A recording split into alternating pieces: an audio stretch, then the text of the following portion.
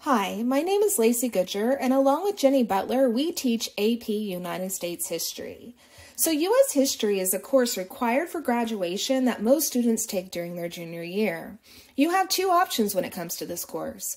You can either take on-level or AP. If you opt to take AP, then you will take a test in May that, if you pass, will give you 6 hours of college credit, which basically translates to 2 college courses.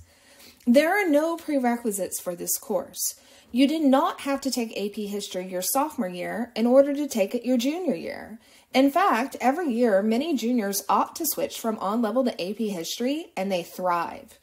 If you did take AP World or AP European History as sophomores, and you didn't like the content or you found it to be difficult, give AP US History a try. Students often find U.S. history to be both more interesting and easier because they are more familiar with it and it feels more relevant to their lives. We will cover all of American history from Native Americans' pre-European contact to the present. We will also learn many different historical thinking skills, such as how to evaluate a document and how to make an argument that will be beneficial throughout the rest of high school, into college, and into your career. One of the main questions we get is, what is the workload?